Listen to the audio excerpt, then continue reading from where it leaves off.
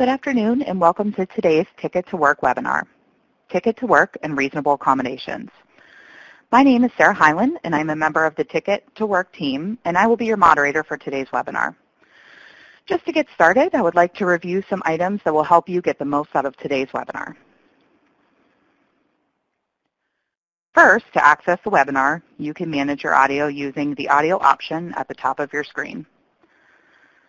The audio option is an icon that looks like a microphone or a telephone. All attendees will be muted throughout today's webinar. Thus, we encourage you to attend by choosing Listen Only, which appears at the bottom right in the audio menu. This will enable the sound to be broadcast through your computer so that if you have not already, please take a moment to make sure your speakers are turned on and your headphones are plugged in. If you are unable to connect to audio with your computer, or if you prefer to listen by phone, please dial 800-832-0736 and enter access code 418-914-8#. Next thing we would like to share with you deals with webinar accessibility.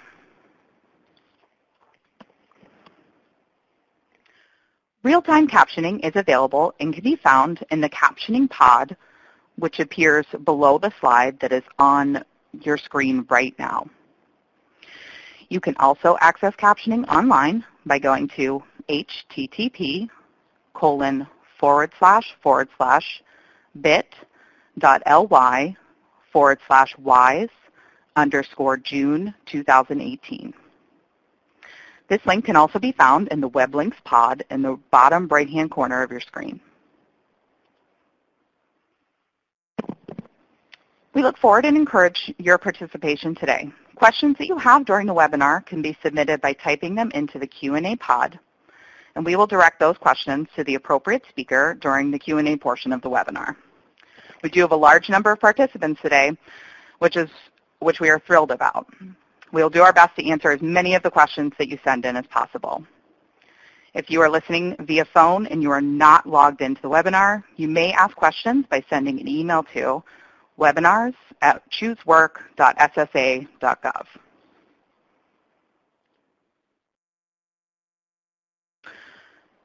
At the bottom right-hand corner of your screen, you will find a web links pod, which lists all of the links to the resources presented during today's webinar. If you would like to access any of these resources, highlight the topic you would like to connect to and select Browse To button at the bottom of the pod, and you will be taken to the website requested. In the event that you are listening by phone and not logged into the webinar, you can always email webinars@choosework.ssa.gov for a list of available resources as well.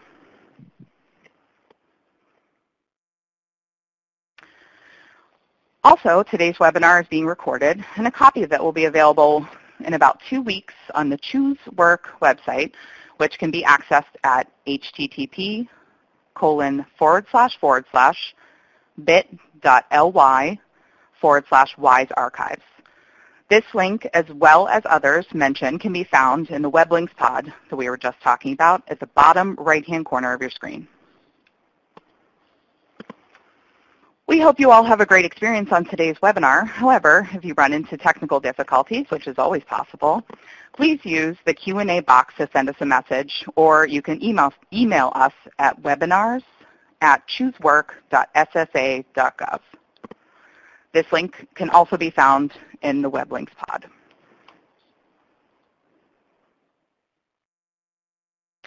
As I mentioned earlier to you, my name is Sarah Hyland, and I am a member of the Ticket to Work team. I'm excited to be here with you today moderating this webinar.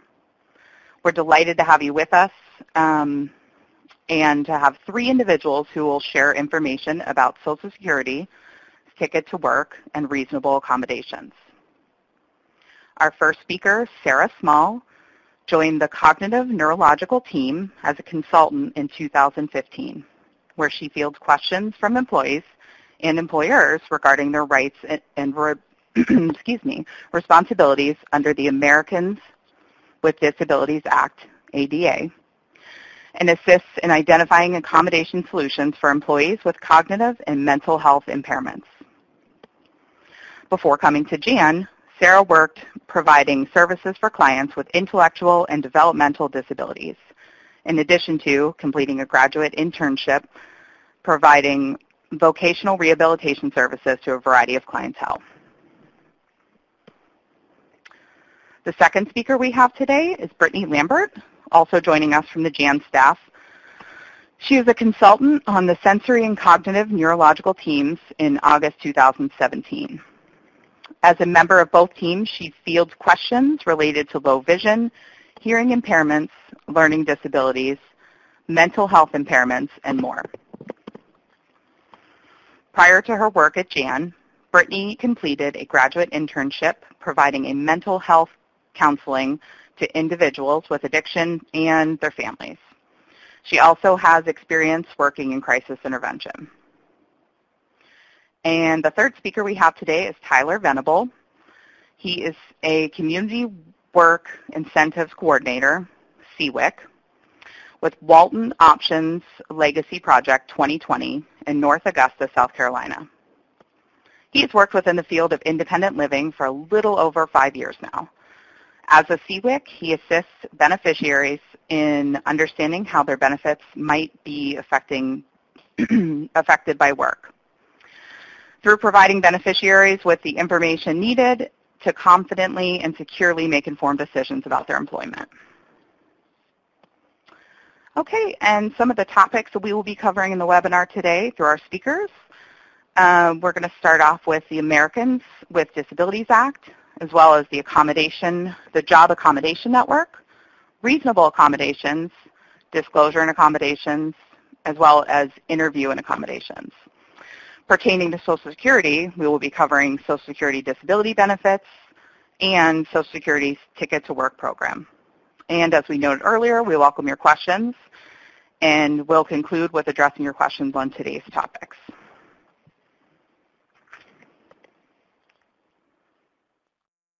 Okay, with that being said, it's my pleasure to introduce to you our first presenters. Sarah Small and Brittany Lambert will start the discussion. And Sarah and Brittany, it's over to you. Thanks, Sarah. So let's start out by talking a little bit about the Americans with Disabilities Act, or as you'll hear us refer to it, the ADA. Tomorrow, July 26th, will mark the anniversary of the ADA.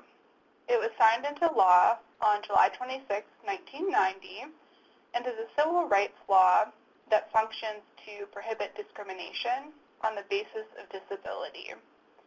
There are different titles of the ADA that pertain to areas such as employment, public entities and transportation, public accommodations, telecommunications, and more.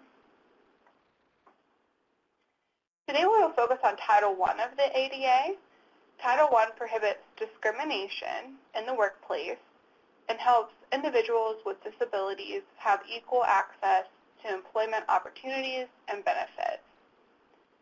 Title I also allows for individuals with disabilities to seek accommodations in the workplace if they are needed. Employers have an obligation to provide reasonable accommodations to qualified applicants and employees to help perform the essential functions of a job or to help receive those same benefits and privileges of employment equal to those without disabilities. Now I'm going to go ahead and turn it over to Brittany so she can talk a little bit about Job Accommodation Network. Thanks, Sarah. So I want to tell you all a bit about the Job Accommodation Network and the services we provide. The Job Accommodation Network, better known as JAN, is the leading source of free, expert, and confidential information on workplace accommodations and disability employment issues. We're funded by a contract with the Department of Labor's Office of Disability Employment Policy, or ODEP. Working towards practical solutions that benefit both the employer and the employee, JAN helps people with disabilities enhance their employability and shows employers how to capitalize on the value and talent that people with disabilities add to the workplace. We provide technical guidance on the employment provisions of the Americans with Disabilities Act, as well as individualized ideas for accommodation. We can answer specific questions and give targeted technical assistance based on the needs of the caller. We provide comprehensive services. All calls are confidential, so callers can freely explore their options. Jan is very easy to use and offers numerous ways to obtain personalized assistance at your convenience. You can speak with a consultant via phone using our toll-free number, as well as TTY. You can also visit our website for more than 200 disability-specific publications. Jan's on-demand online email service provides customers with individualized email responses to questions about accommodations in the ADA. You can connect with us on social media outlets like Facebook, Twitter, and LinkedIn. We also have an online chat service, which is a pretty popular option. We also offer live and archived training, just like you're receiving today through this webinar.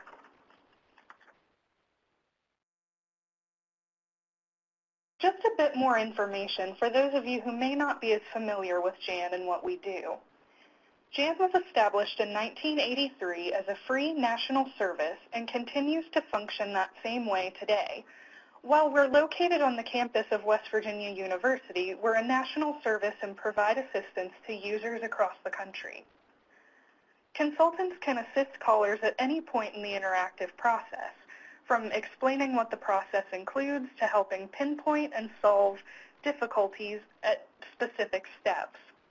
Consultants at Jan can answer questions and offer assistance to employers, individuals, service providers, and others, including a parent who might call with questions about a son or daughter, an adult child calling for ways to assist a parent, other family members, union representatives, as well as medical professionals and attorneys. From Fortune 500 companies to entrepreneurs, Jan has served customers across America and around the world for over 25 years. Consultants at Jan specialize in specific areas and work on teams. When you call, you'll speak to a program assistant who will direct you to the appropriate team and team member for the particular disability and situation you're calling for assistance with. The motor team assists callers with disabilities such as back, neck, shoulder, and leg impairments, as well as other mobility issues, arthritis, heart conditions, and multiple sclerosis. The sensory team works with individuals who have hearing, vision, and speech impairments, as well as allergies and other respiratory impairments. The cognitive neurological team consults with callers on mental health impairments such as depression, bipolar disorder, anxiety and panic disorders, as well as learning and intellectual disabilities, traumatic brain injuries, attention deficit disorders, autism spectrum disorders, and epilepsy. And finally, our entrepreneurship team assists those callers who need information and resources on small business and self-employment options. We're going to talk about this option a bit more next. Individuals looking to start their own business can gain a lot of great information from Jan's self-employment team. Callers can expect individualized consultation, including resource materials tailored to their specific needs. The support provided is ongoing. Callers are free to contact the team for assistance at any stage in the process. Self-employment consultants can connect users with information on self-employment and small business programs available to people with disabilities, as well as low-cost marketing strategies and guidance regarding different types of legal structures. If you have an interest in self-employment, this is definitely a resource to consider looking into. Jan has a pretty comprehensive website that can be a valuable resource. You will find over 200 publications, as well as our searchable online accommodation resource known as SOAR, our A to Z of disabilities and accommodations that includes information by disability, topic, and limitation, our ADA library with resources on laws and terminology, and Jan On Demand, which is our easy email system. You can also access resources in Spanish, as well as see Jan updates with the latest news. and you can connect to us online at askjan.org. Now, speaking of the website, I do want to mention that our site is undergoing a bit of a makeover, so we hope to launch the new and improved askjan.org very soon, and when that happens, just be aware that some of your favorite resources will now have new links. And now I'm going to turn it over to Sarah for some information on reasonable accommodation. Thanks, Brittany. What is a reasonable accommodation? Under the ADA, a reasonable accommodation is any change or adjustment to a job or workplace to allow an applicant to participate in the application process, an employee to perform the essential functions of the job, or to allow an employee to enjoy the same benefits and privileges of employment as those without disabilities. If there is a cost associated with a particular accommodation, typically that obligation is going to fall to the employer to pay for it. However, there are a lot of accommodations out there that are free and low-cost adjustments. The following are some of the common accommodations that we see. Accommodations are very case-by-case and individualized, so these are sort of the broad categories. The purchase of equipment or modifications to existing equipment may be an effective accommodation for people with many types of disabilities. Many forms of assistive technology make it possible for people to overcome existing barriers to performing functions of a job. This can range from simple solutions, such as things such as even rubber bands and paper clips, to high-tech equipment. Jan can help explore various types of products. To give you some examples really quick, task lighting might be used for those who are sensitive to overhead lighting. A watch might be set with alarms to vibrate and help with reminders for those who might have memory issues. A smart pen could record as you write to help capture the best notes. Speech recognition software could help someone who has difficulty typing dictate their documentation that's needed. A noise-canceling headset may help with office noise or distractions, or someone may need a certain type of chair or cushion because of a back impairment. There are so many different products and equipment out there. Making the worksite accessible would include things such as access to a building, to the workstation, to needed equipment, and to all other facilities used by employees. This could be adjusting the height of a workstation for someone who uses a wheelchair, providing handrails or grab bars, ramps, having clear pathways around the office, anything that will help the person access what is needed. One example of this that we had was an employee who was having a lot of balance and mobility issues due to a brain injury. The employer had witnessed her falling a couple times while trying to make it down the hall, and so they were able to help modify her workspace to allow her easier access to files and materials she needed, as well as provided her her own printer so she would not have to make as many trips down the hall. Job restructuring is another form of reasonable accommodation. Job restructuring may involve reallocating or redistributing the marginal functions of a job. Although the employer is not required to reallocate essential job functions, it may be an accommodation to modify the essential functions by changing when or how they are done. One example might be a member of a cleaning crew with epilepsy who was restricted from using a ladder. One of his job duties was to change the overhead lights, but there was also a second crew member who had one of the responsibilities of cleaning a small kitchen. As job restructuring, they were simply able to switch those two tasks. Modifying a work schedule could include things such as flexibility in work hours, including arrival and departure times, lunch and break schedules, the structure of the work week, or even part-time work. Flexible leave policies can also be considered as an accommodation when the employee needs off from work due to their disability. An employer is not obligated to provide additional paid leave, but should consider allowing the use of accrued leave, advanced leave, or leave without pay if needed. All right, modified policies. While employers are free to set policies, there are some policies that may need to be modified for an employee with a disability. This could include dress codes, rules about eating at a workstation, attendance policies, and rules about animals in the workplace. Another form of accommodation could be providing readers, interpreters, or coaches if needed. Readers are often used for individuals with vision impairments or individuals who may have difficulty reading due to a disability. Providing a reader for someone might be considered depending on the extent of the reading that would be required for that position. The reader must read well enough to enable the employee to perform their job effectively, and it can be helpful if the reader knows the different terminology for that particular field of work. This type of accommodation we frequently see used in testing situations. Also, sometimes interpreters might be needed. Providing an interpreter on an as-needed basis could be an accommodation in some employment situations. When an employee communicates with sign language, this could be helpful.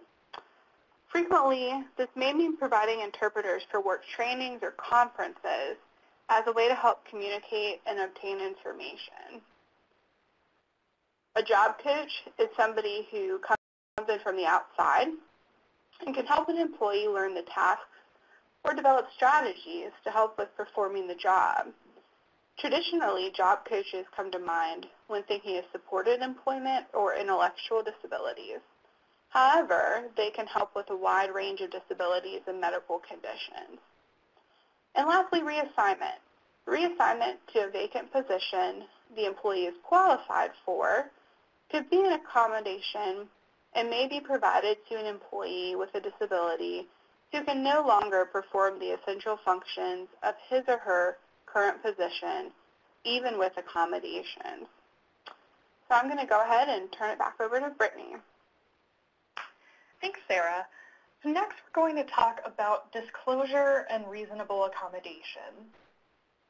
There are several reasons why someone with a disability may choose to disclose to their employer.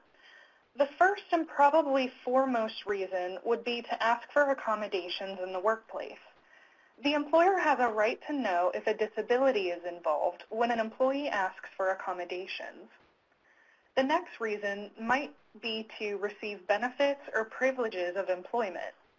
The ADA requires employers to provide reasonable accommodation so that employees with disabilities can enjoy the benefits and privileges of employment equal to those enjoyed by similarly situated employees without disabilities.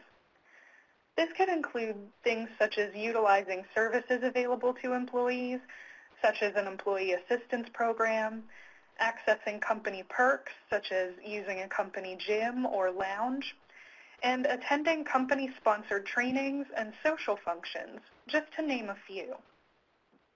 If an employee with a disability needs a reasonable accommodation in order to gain access to and have an equal opportunity to participate in these benefits and privileges, then the employer must provide the accommodation unless it can show undue hardship.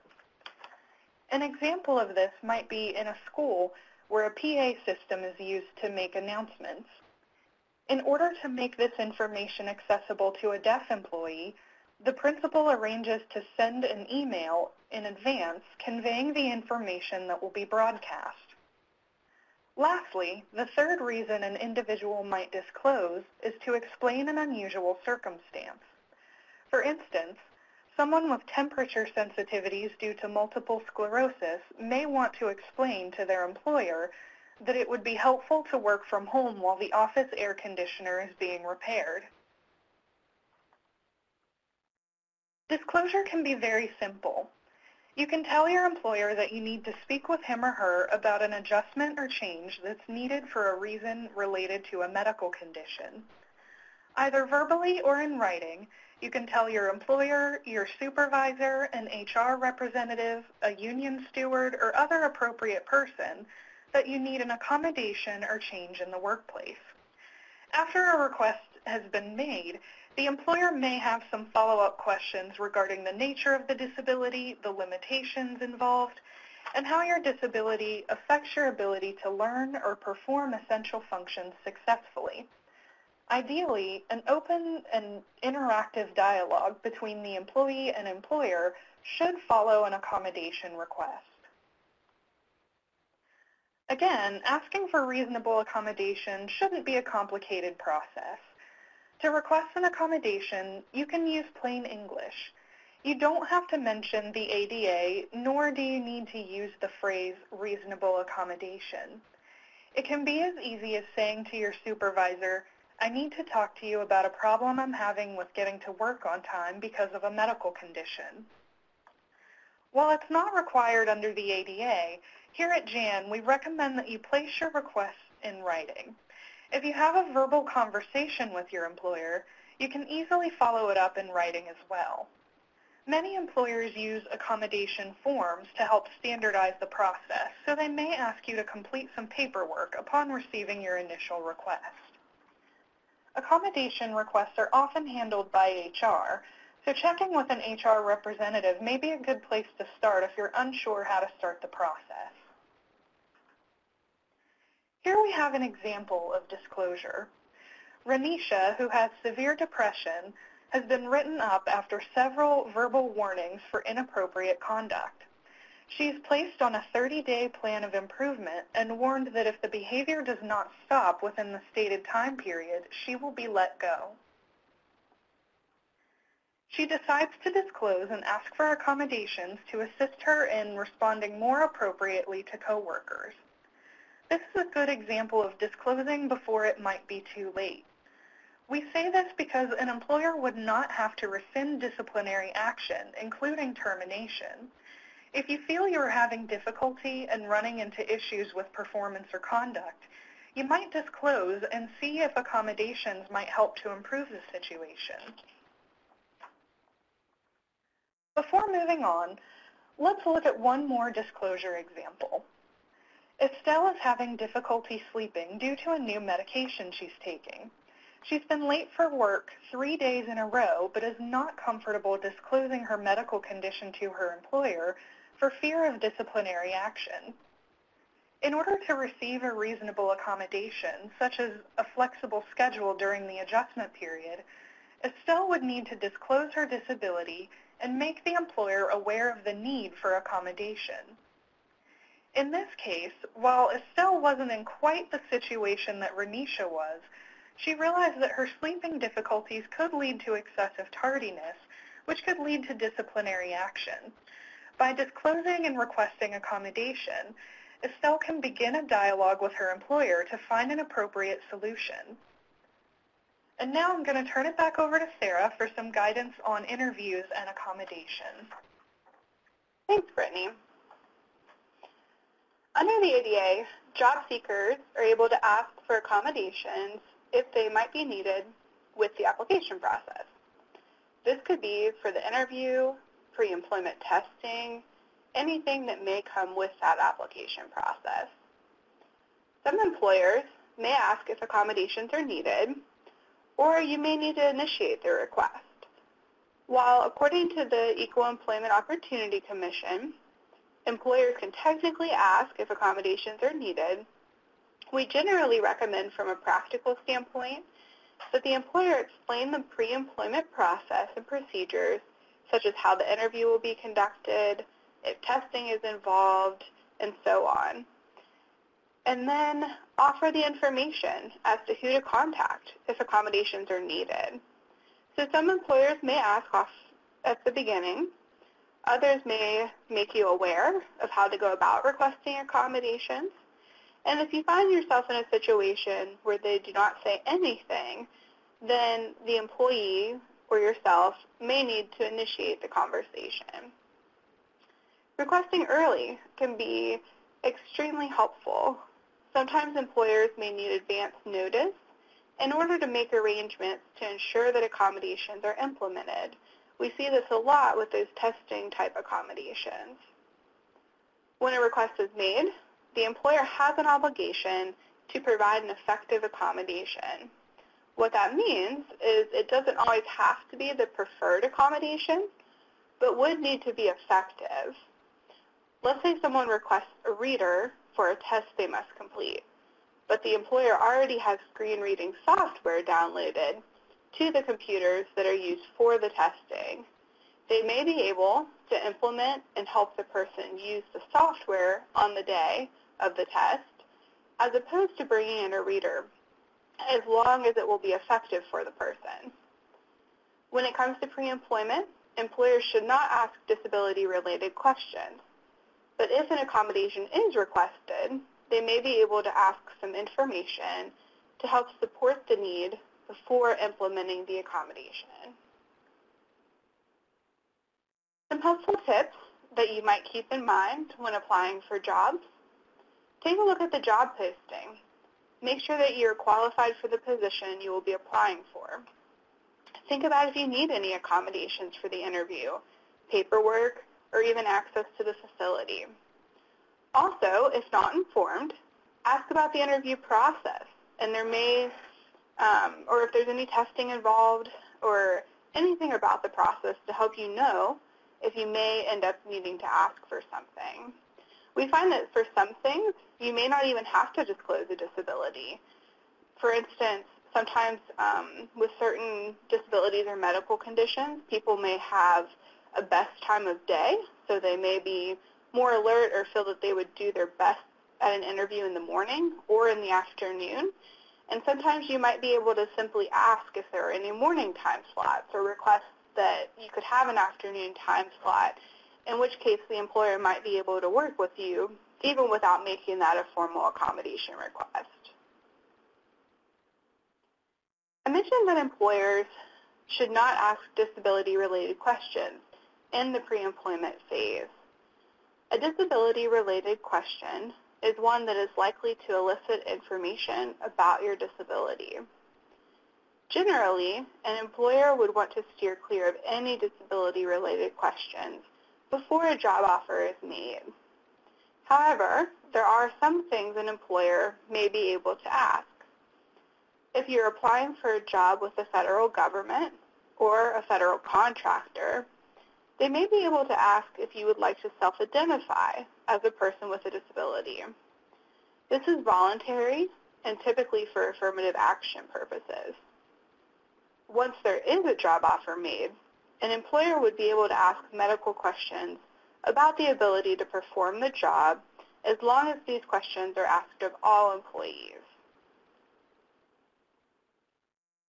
We'll wrap up our portion for today here by leaving you with a link to the JAN website, which is askjan.org/INDIV/index.htm, and it provides some information geared towards employees and job seekers. Some of those resources you'll find are some documents such as finding a job that's right for you, some pre-employment do's and don'ts of disclosure, as well as some different legal resources.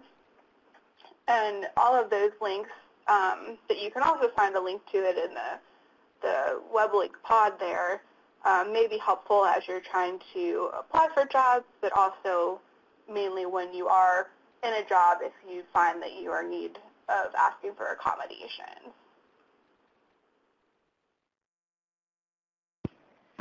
Okay, thank you, Sarah and Brittany. That was great information about the Americans with Disabilities Act. Before we move on, let's go ahead and take a look at some of the equally great questions we had coming in from our participants so far. And I will just go ahead and float them out. Sarah and Brittany, you can choose who you feel more comfortable to answer as we go, if that works for you. Yeah, that works for us. Awesome. Okay. Can an employer refuse to allow an employee's job coach to provide assistance? You know, that's a tricky question. A job coach can certainly be a form of reasonable accommodation. And I know I mentioned that, sometimes employers might be able to choose among effective options, but we do typically encourage that if a job coach is being requested, that they be allowed to come in, because the whole idea is that they're going to be there and be able to assist and help the person to be able to perform their job to the best of their ability. I know one thing you might try, if that were to come up or you were to receive pushback, is really just trying to explain what the job coach is there for, and explain that the job coach is not going to be doing the job for the person per se, but just there to help them learn those tasks and be able to do that. Sometimes we do see situations where maybe the employer just hasn't had a job coach in there before or isn't quite sure, so I think any clarification you can give them on that might be helpful. Okay, great. And just a reminder for all the participants today, if you have any questions on your mind, please put them into the Q&A area, and we will get to them if possible. Our second question for you, how can I find out if my employer is supposed to provide accommodations for my disability? So if the employer is a covered entity under the ADA and the employee is someone who meets the ADA's definition of disability and is a qualified employee, the employer may have an obligation then to provide reasonable accommodation under the ADA. So this can sometimes become an issue if it's a small business that has less than 15 employees, because the ADA is only going to apply to employers who have 15 or more. So that might be something to be aware of if you're working for a smaller company. But if that's the case, there could still be state or local laws that might apply. And that would definitely be something I would suggest checking into if you do find yourself in that situation. Okay, great. And as a follow-up to that, how can, the question was, how can I talk to my employer about needing an accommodation? What is a good approach to doing that? Typically with that, if you do feel like you're in need or you're trying to prepare to talk to your employer, you can think about who you want to go to first. Some people tend to have a good relationship with their supervisor, so they might want to go talk to them first. But typically we recommend trying to figure out who it is that processes the ADA request. Oftentimes you're going to find that that is human resources. If you have an employee handbook of any sort, it may tell you if there's a specific person or an ADA coordinator. Other times it truly just may be anybody within the human resources department. So from there, you could kind of decide if you wanted to go talk to them in person, if you wanted to give them a phone call, if you wanted to submit an email. I know typically here at GN, we recommend just from a practical standpoint, trying to submit something in writing, so that way you have that documentation that you are making an ADA request. But I know Brittany mentioned earlier, oftentimes employers do have forms that they use as a way to standardize that process. So I think once you decide how you want to actually make that, whether it's in person, in email, whatever that is, you could either simply make your request if you know what it is, or you could start out by inquiring about the process and see if there is going to be some paperwork that HR would give you. Okay, and what do I do if I make that request and my employer refuses an accommodation? There are a few things you can look at in that situation. As a starting point, we would suggest finding out why the employer has denied the request. So an employer isn't obligated to provide an accommodation that would pose an undue hardship. And like we talked about before, the employer is able to choose among effective options. So if the employer is saying no to one particular accommodation, do they have an alternative in mind that they can discuss with you? If it's something that either would pose an undue hardship or if it's something that the employer has an idea for an effective alternative for. Ultimately, if the employee feels that the employer does not have a sufficient reason to deny the accommodation and they're not working with them to find an effective alternative, another thing you could consider doing would be going up the chain of command. So is there anyone else maybe with more authority within the organization that you could talk to maybe step in and help mediate the situation? And ultimately, sort of the top of that chain of command would be the Equal Employment Opportunity Commission.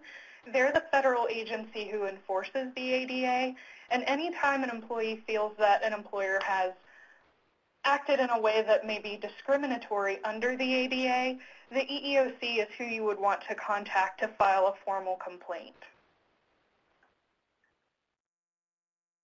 Excellent. Thank you for that thorough answer. Next question is, when a job seeker completes an application online, the application may ask if a person has a disability. How can I answer this question while not disclosing disability and or misinformation on the application? That's a great question. So as I had mentioned earlier, with pre-employment, really employers want to avoid asking any sort of disability-related questions. So when you do see something like that on an application, more than not, you'll find that that is the question to allow you to self-identify if you would like to. So what that means is typically they're looking at affirmative action, they're trying to look at numbers, so really that question itself likely would not have anything to do with the actual accommodation process. So with a question like that, if you want to self-identify, you could say yes. Again, that wouldn't mean that they should assume you need an accommodation, or that wouldn't necessarily initiate an accommodation process, because that is going to be something separate.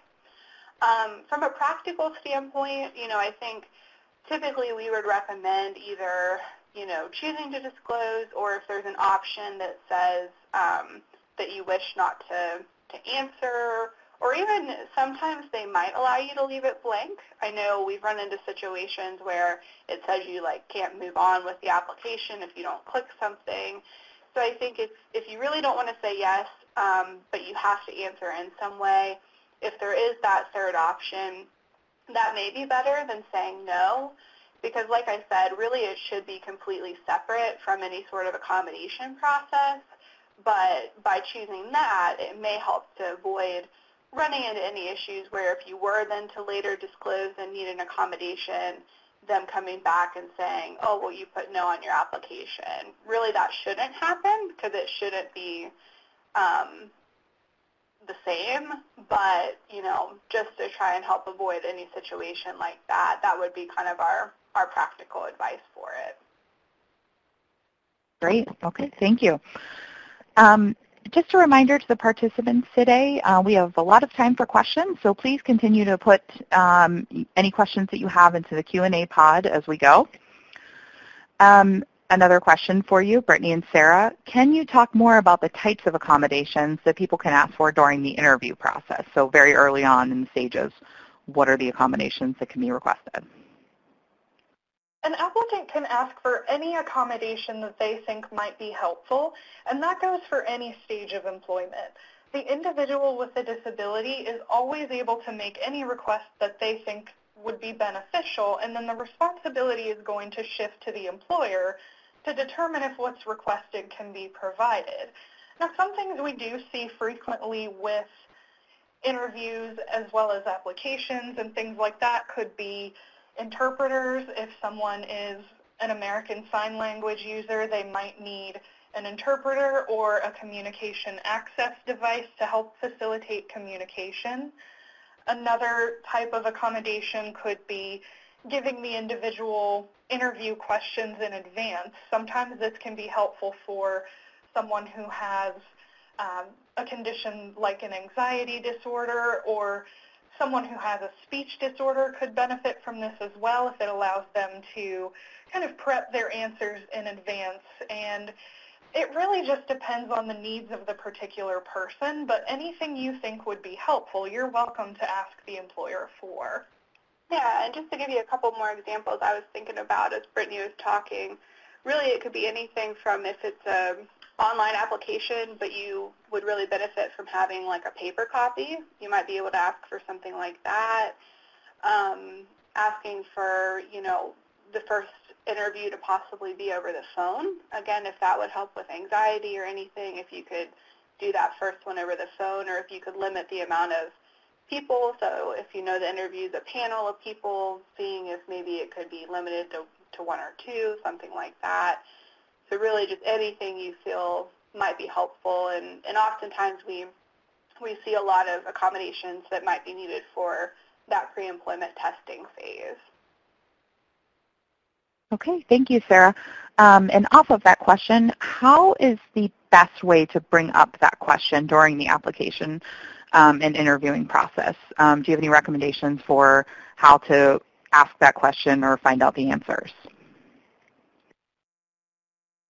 So ideally, that would be something that, what we talked about earlier, it's really helpful if an employer explains the pre-employment process and designates who to contact if you do have questions regarding reasonable accommodation.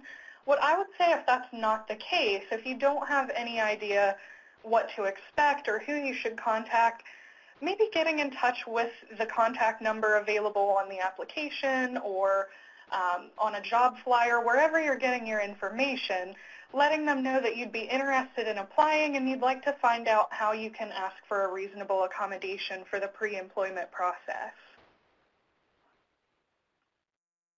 Okay, excellent. If having a job coach is an accommodation, does the employer have the right to know my disability when a job coach is needed? I think with something like that, despite the accommodation, so whether that's a job coach or some other type of accommodation, really it's all going to come down to if the disability is known or obvious. If something is known or obvious, or that need is obvious in some way, then they really wouldn't want to ask too many questions about it. But if a condition is not known or obvious, so let's say someone with ADHD is bringing in a job coach, or any of those kind of hidden disabilities, so to speak, really any type of accommodation, the employer would be entitled to some limited medical documentation. And really that's just to help establish that ADA coverage, meaning that you meet that definition of disability, and also just to give them some information to help show how that accommodation is going to be helpful. So in this case, anything to help them understand why the job coach is needed and how that's going to be the most helpful to you. Okay, great. Is it a requirement to disclose my disability? You generally don't have an obligation to disclose a disability unless you need to request accommodation, need to explain an unusual circumstance, some of those reasons we talked about a bit earlier. But let's say you don't need an accommodation. If you don't need an accommodation, there's really no obligation for you to disclose a disability. It's really something that is kind of a personal choice for the individual. If you want to disclose that information, even if you don't need an accommodation, you certainly can. But generally, those are the circumstances where there might be a need to do so, is if you need an accommodation, you need to be able to access a benefit or a privilege of employment, or if you need to explain an unusual circumstance. Great. Okay, so during the interview process, can an employer ask the question, do you need any accommodations to meet the core requirements of this position? Usually I would say that would come more after like a conditional job offer has been made. I think in some cases I have heard of that sort of question of, do you feel that you can perform all the duties of this job with or without accommodation?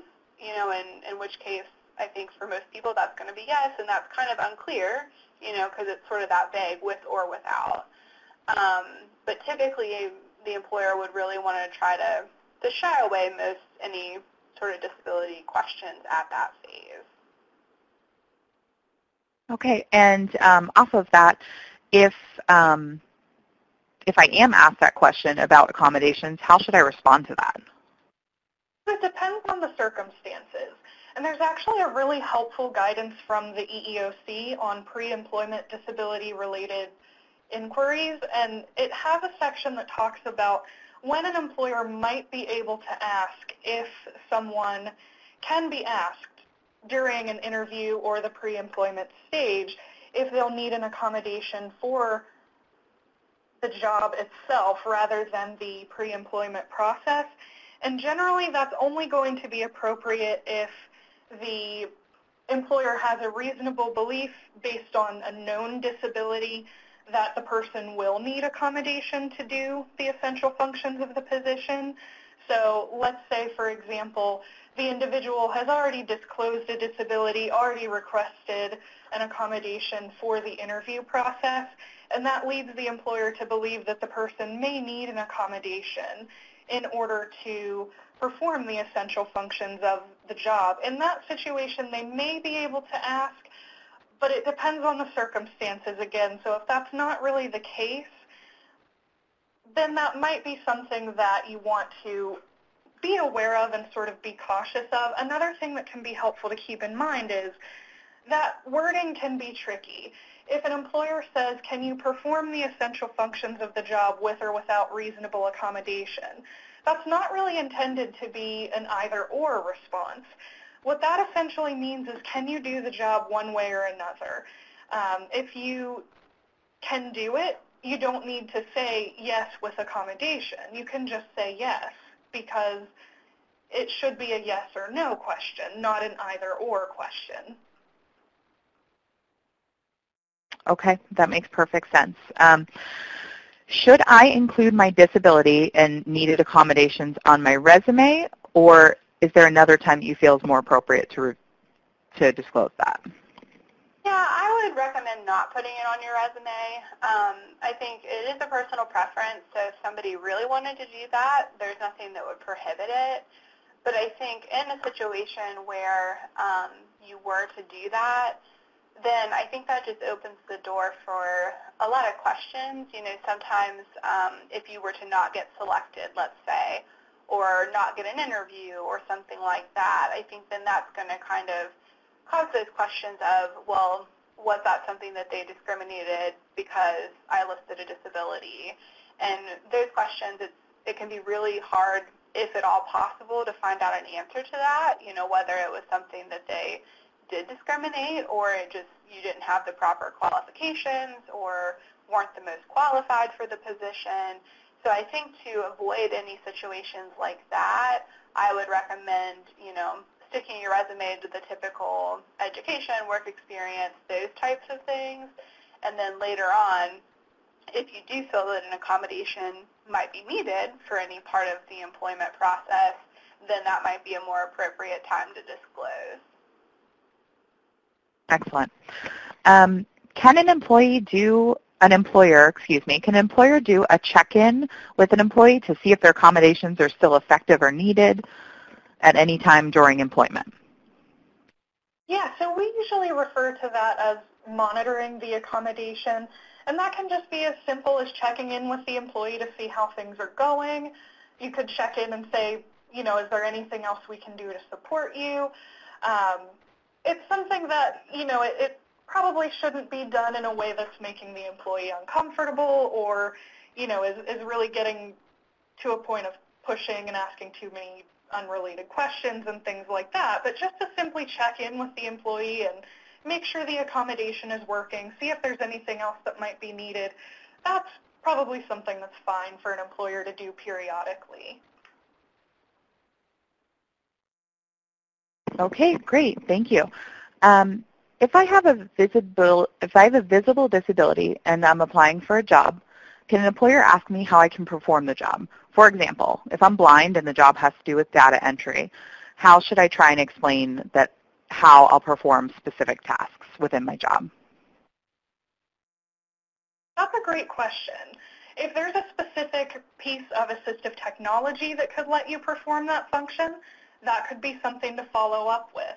Another thing that employers have the option of doing here is requesting a demonstration of how you could perform those job duties.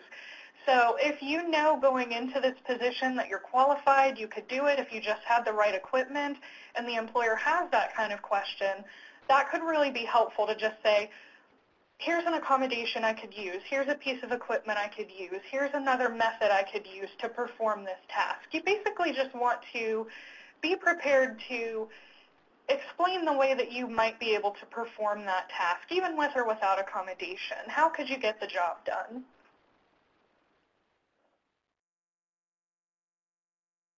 Okay, and for everyone listening today, Sarah and Brittany have referenced the EEOC a few times. What that is the Equal Employment Opportunity Commission, just so you're aware. That's what they've been referencing with EEOC. Also, the Commissioner, Fieldbloom of the EEOC, joined the webinar in May and discussed how the EEOC may be able to help address discrimination. And you can look in the web links pod for the event archives to reference that. And that's at http://bit.ly/wise archives as well. Okay, another question for Sarah and Brittany. What age ranges are eligible to use JAN? Really, anyone can contact us. I think most commonly we see employees, so whether that's, it could maybe be somebody who's still in high school but is working. It could be somebody who's transitioning from high school to the workforce and looking for ideas or resources. But really, there's no set age range. It's just, anyone who's working. But that also could be, somebody's parent who's contacting. Maybe they have a child who's still in school, but getting ready to try and look for employment. So really, I wouldn't say it's as much of an age range as it is just within that realm of employment. Excellent. Can I request assistive technology without disclosing my specific ability? I think you could always start out just making a request and kind of seeing how the employer responds, or if they ask. Sometimes it's something is truly an easy fix, or it's something that maybe they already have, such as screen reading software or something that maybe the company already has available. I think there are times where an employer might just sort of implement it because it's an easy fix and they might not need to know any more information. So I think if there is something that you feel you need, you could always start out just by asking for it and seeing what they say. But I think if they were to come back and say, okay, we need to process this as an accommodation, here are these forms, or they might ask, why that's needed, then I think that is something they potentially could do as long as the condition is not known or obvious. Okay, and one last quick question. Can Jan assist me with wording a reasonable accommodation request? Yeah, so if you are not sure how to put your request into writing, we actually have a template available for that on our website that can sort of help guide you through that process, the type of terminology that you might want to use. And if you're putting together your own letter, you can also get in touch with us and sort of run it by us. And if there's any language that we think, might be helpful or something that's not clearly expressed, we can definitely help sort of give some pointers on that. Now, something important to keep in mind is we're not able to give any kind of legal advice. We're not a legal agency, so it wouldn't be something that we could advise on in that way. But just in terms of, what should an accommodation request letter contain, what kind of language might I want to use, we can definitely help with that. Excellent. Sarah and Brittany, thank you so much. Although we have more questions for you, we are going to stop here and hear about Social Security's Ticket to Work program. Any additional questions that were received today will be addressed at the end of the presentations. So thank you for all of your questions. Just a reminder again that today's webinar is being recorded and a copy of it will be available in about 2 weeks on the Choose Work website. That can be accessed at http://bit.ly/wisearchives. Okay, and now I'm going to turn it over to Tyler Venable, who will share with us information on Social Security's Ticket to Work program. Over to you, Tyler. All right, in getting started, we're going to talk a little bit about the two main types of Social Security disability benefits, and then we'll move into discussing the Ticket to Work program. There are two main types of Social Security disability benefit programs, and those programs are Social Security Disability Insurance, more commonly known as SSDI, and Supplemental Security Income, more commonly known as SSI. Social Security Disability Insurance is a Title II benefit and comes from a Social Security trust fund that you've paid into. Criteria for this program is based upon whether or not an individual meets Social Security's definition of disability and upon one's ability to perform substantial gainful activity, or SGA. Supplemental Security Insurance, on the other hand, is means tested and has financial and resource restrictions. It is meant to supplement a beneficiary's other income and to cover basic food and shelter needs.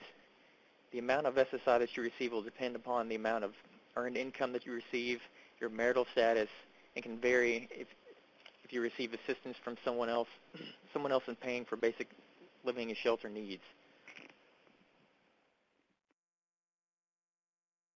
The Ticket to Work program provides beneficiaries with additional services and supports that are needed to substantially obtain and maintain employment. In order to be eligible for ticket services, an individual must be between ages 18 and 64. If you are receiving SSI, you must be eligible for benefits under the adult disability standard and must be receiving a federal cash SSI benefit.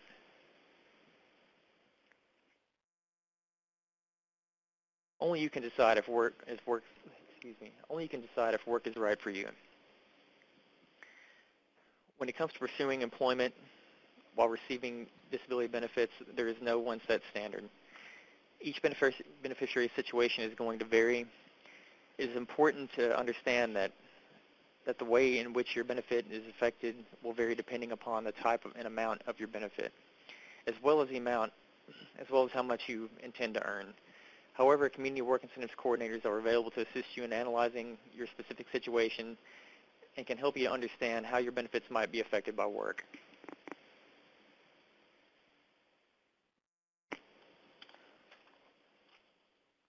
Why choose work? While increasing your income is a goal for most beneficiaries who are pursuing employment, it's important to understand that work is about more than just bettering your financial situation. Work can serve as a means of meeting new people, learning new skills, and can increase your overall self-esteem and well-being.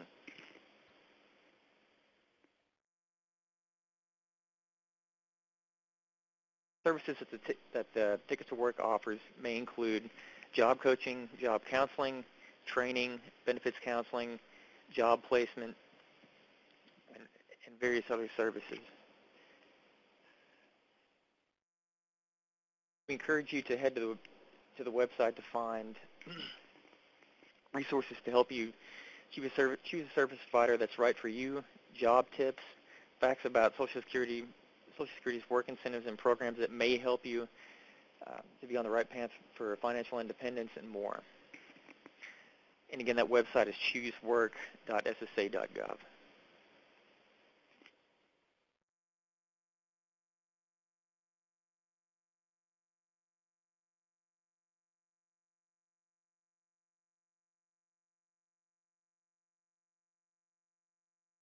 All right, and one of the great success stories that we've recently had involves James. James experienced chronic pain from a gunshot wound and later experienced a car crash.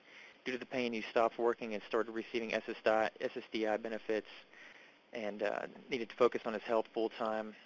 When he was ready, James wanted to find a job where he could work with his hands while handling his symptoms of pain.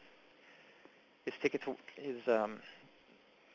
Work Employment Network helped him find a job that fits his goals and his skills. And I really encourage you guys to read that story. He was actually able to work his way off of benefits and has a full-time job. So it's really very inspiring. All right, and getting started, we encourage you to call the Ticket to Work helpline, and that number is 866-968-7842, and TTY is 866-833-2967, and you can also visit the website at choosework.ssa.gov. If you received an invitation from Social Security to participate in Social Security's Ticket to Work program, you can assign your ticket to an employment network or an EN. An EN can be an organization, individual, or a group of individuals collaborating to combine resources to coordinate services or to provide services to Social Security beneficiaries. State vocational rehabilitation agencies typically serve as ticket providers, but there are also numerous other ENs that you may assign your ticket to. To find a full list of employment networks providing services in your area, you can visit choosework.ssa.gov/findhelp/. Once you're on the web page, you can choose to conduct either a direct search or a guided search. The direct search will provide you with a list of all of the ENs providing services within your area, while a guided search will provide you with a list of providers that best fit your specific needs, and this is based upon your answers to 20 questions.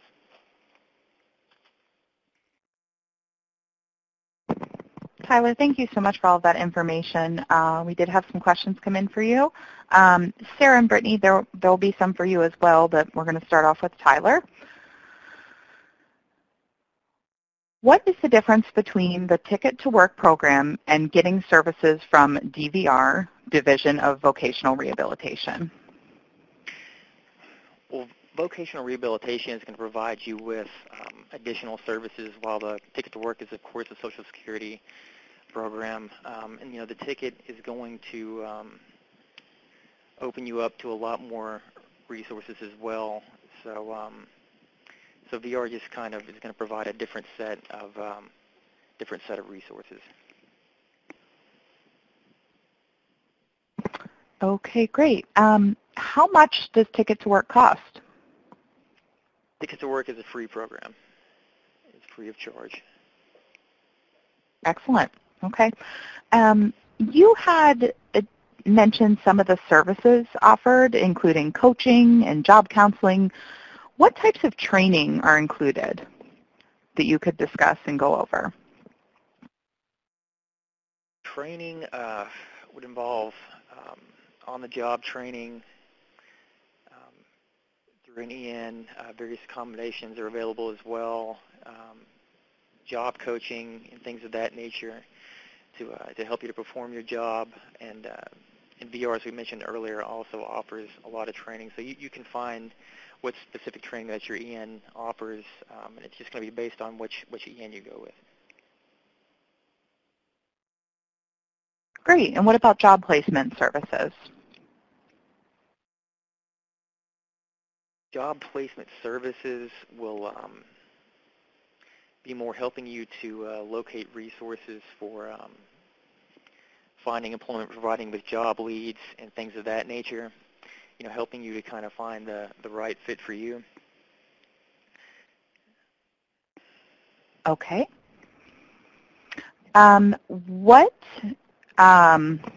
What type of Ticket to Work service provider do you work for personally, Tyler, and what does this provider do? I actually, I'm a community work incentives coordinator, so I work for WIPA. So I actually don't, we don't provide ticket services here in South Carolina. We actually provide them on the Georgia side of Walton Options, and so I'm actually not a ticket provider.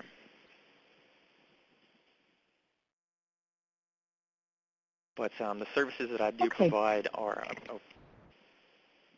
No, go ahead, Tyler. Thank you. The services that we provide as CWICs are helping beneficiaries to understand how benefits might affect their work, or how work might affect their benefits, excuse me. And in doing so, we provide beneficiaries with work incentives counseling. If needed, we can provide a benefits summary and analysis, which would breakdown of how work might affect your benefits, breakdown of things such as how SSDI would be affected, how your health insurance might be affected, any state or local benefit, any other state or federal or local benefit programs that you might be involved in as well. So we just kind of provide you with that overall overview so that there's no surprises later on once you begin your employment. Great. Thank you so much, Tyler. We still have some questions coming in for Sarah and Brittany for Jan, so I'm going to jump back into that. Are emotional support dogs considered a reasonable accommodation under Title I of the ADA? Yeah, so that's a tough one. So with the ADA, everything that is formally written in regulation at this point in time regarding service animals and emotional support animals is written for Title III, which is those public access situations. So that's where you're going to find those different definitions of service dog and emotional support animal. That's where you're going to find the 2 questions that people can ask if you have a service animal, and so on. So with Title I, with there not being any formal regulation at this point in time, it defaults to being a request for accommodation.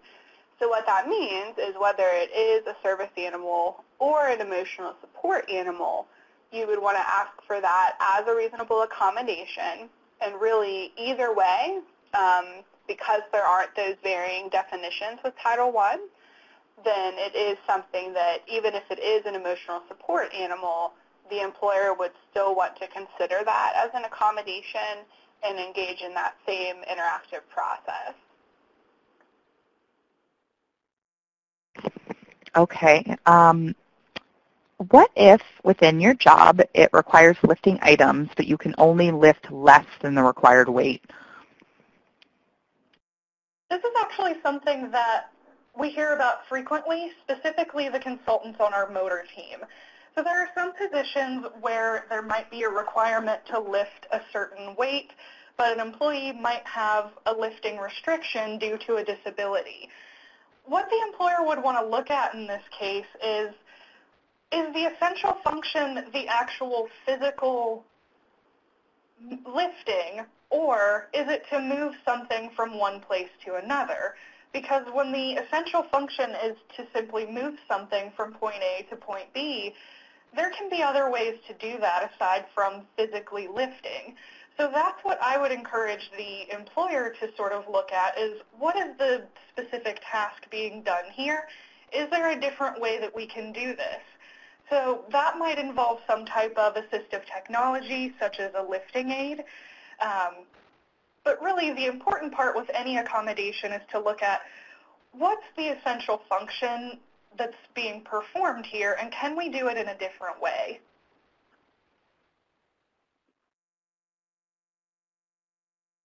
Okay. How long should I wait after receiving a job offer to disclose my disability? I think that's going to depend on if you need an accommodation or not. So if you do get a job offer and you know that you're going to need an accommodation going in, you already know that, you know probably what it's going to need to be, then I think really at any point after that you could start that conversation. From a practical standpoint, we typically recommend getting in there. So unless there was something absolutely needed, you know, day one, I think you could get in there and then be able to figure out if you actually do need an accommodation or not, and then disclose from there.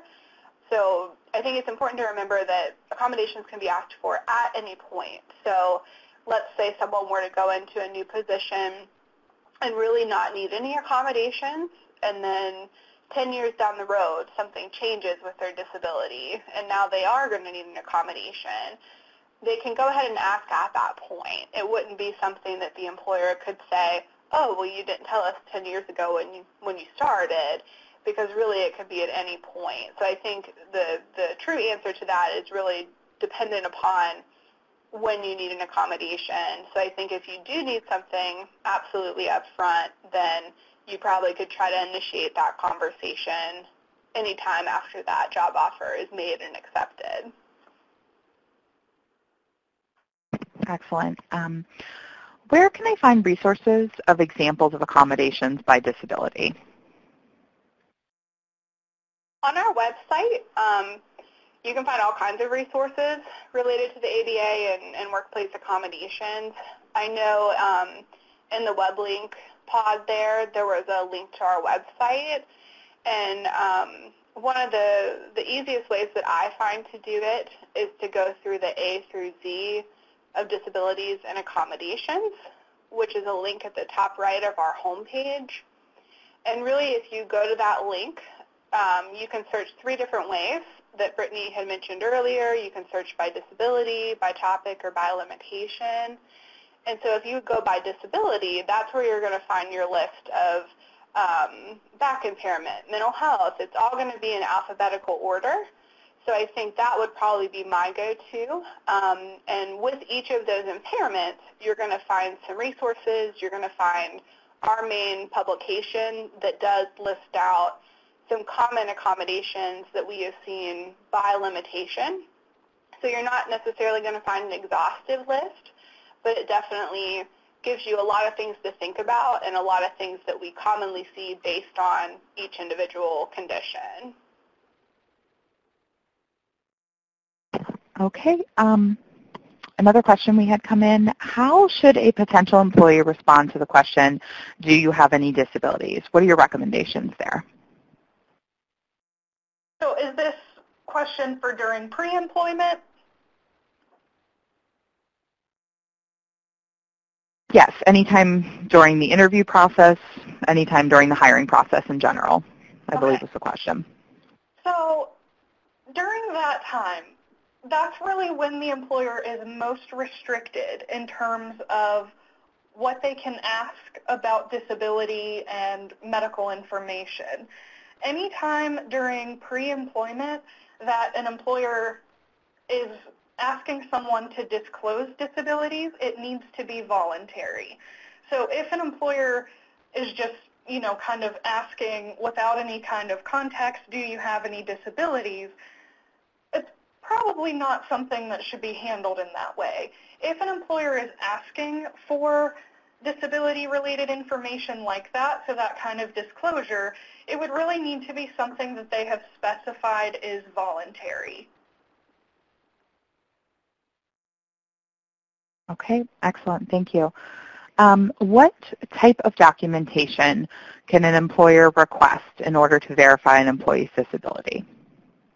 With that, it's all going to come down to, again, looking at, okay, are they asking because this is a condition that's not known or obvious? If so, then they would be entitled to information to help establish that coverage. So oftentimes that does mean some sort of diagnosis or something that's going to indicate that there is a disability involved. That information should be kept confidential. And one thing I would encourage is if the employer is asking for a specific diagnosis, you might also check on your state laws, because I know in California, for instance, the employer would not be allowed to ask for a specific diagnosis. So that's always something just to kind of have in the back of your mind if you're not sure in regards to the state, if that's something they can ask or not. But as far as the ADA goes, they would be able to ask for a diagnosis just to help establish that the condition is involved.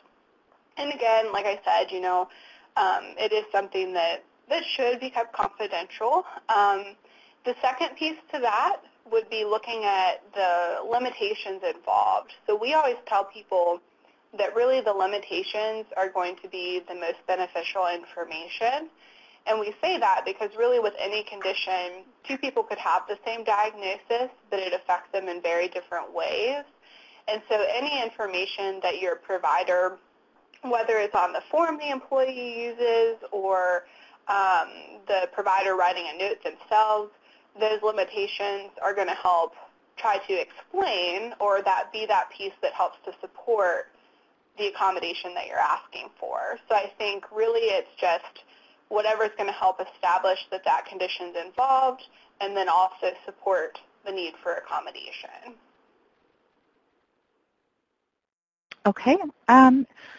Can an employer refuse to provide me with an accommodation because it's either too difficult or too expensive? Is there a certain rule for refusal of accommodations? Yeah, so we've mentioned this just briefly, but an employer is not going to be obligated to provide an accommodation that would be an undue hardship.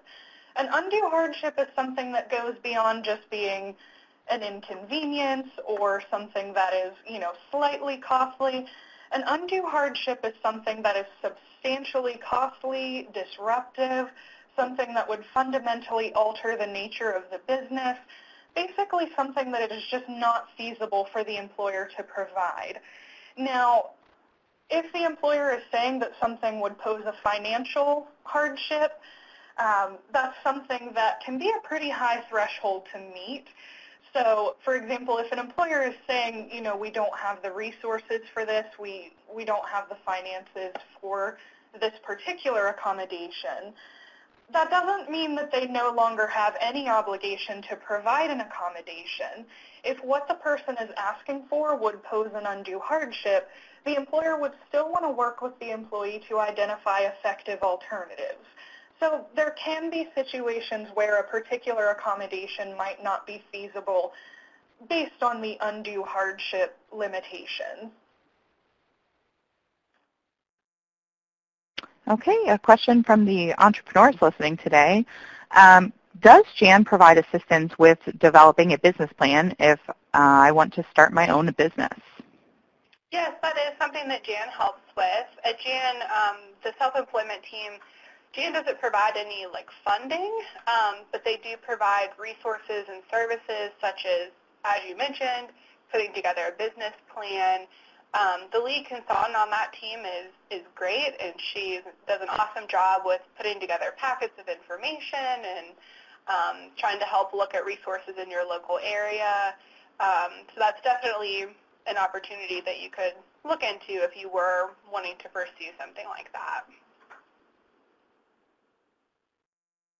Okay, and we've had a bunch of questions on how to find a Ticket to Work service provider. Just a note that the ChooseWork website offers a Find Help tool, and that's to assist you in locating a provider in your area. To find this, please visit https://choosework.ssa.gov/findhelp/. And that link, of course, can also be found in our web links pod. Another question for you, and I believe this will be our last one. What should I do if an employer removes my accommodation as a disciplinary action, or because they feel I no longer require accommodation without discussing it with me?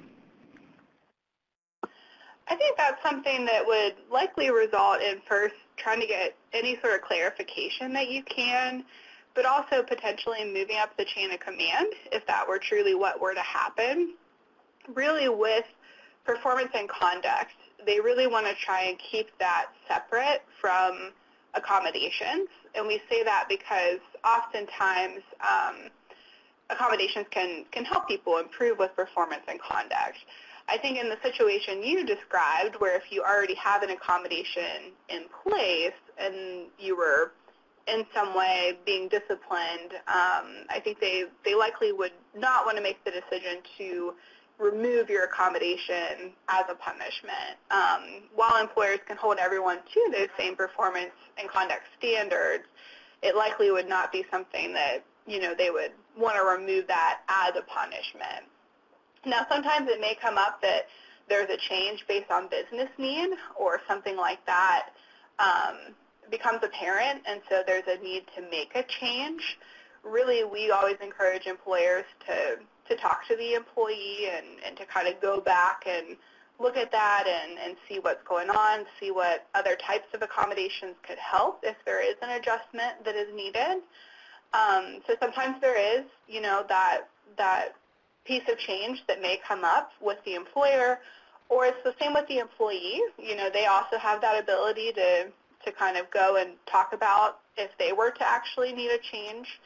So I think with that, I think just try to get any clarity you can if an employer were to do something like that. And then I think if you did feel that they were completely removing something as a way to punish you, then I would definitely encourage in those cases likely trying to move up the chain of command.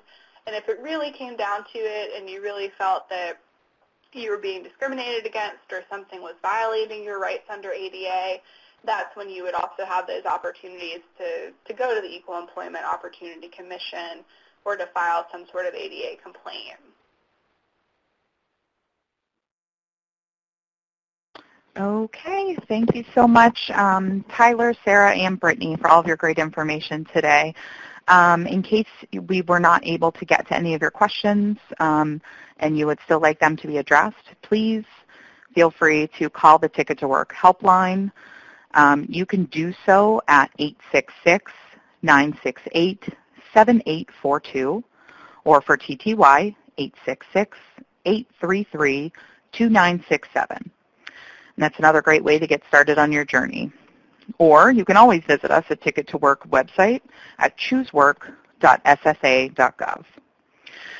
You can connect with us by liking us on Facebook at choosework, following us on Twitter at chooseworkssa, subscribing to our YouTube channel at choosework, or you can always follow us on LinkedIn at ticket-to-work.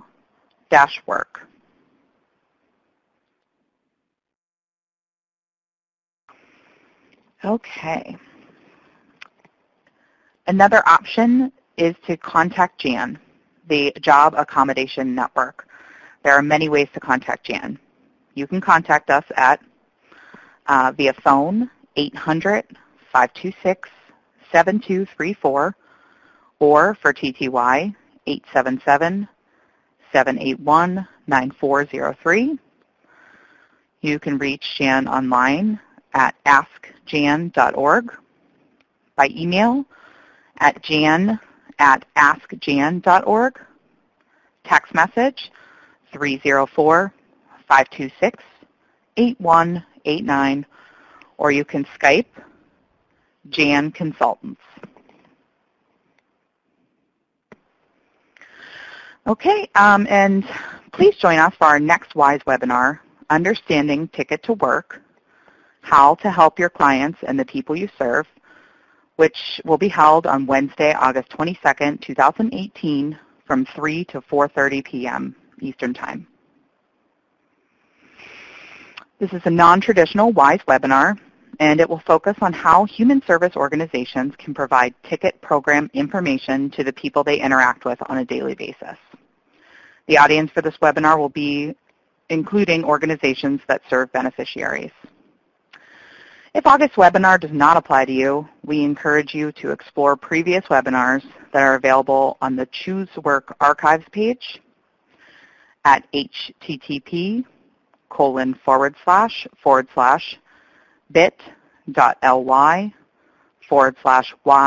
archives.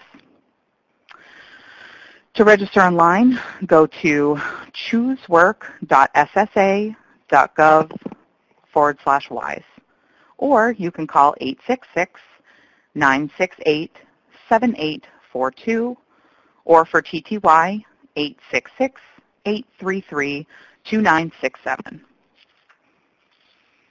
Okay, and once again, you can go to the website to address any of your questions. We don't have any more time for any today. Make sure you tell us what you think, because your feedback is very important to us.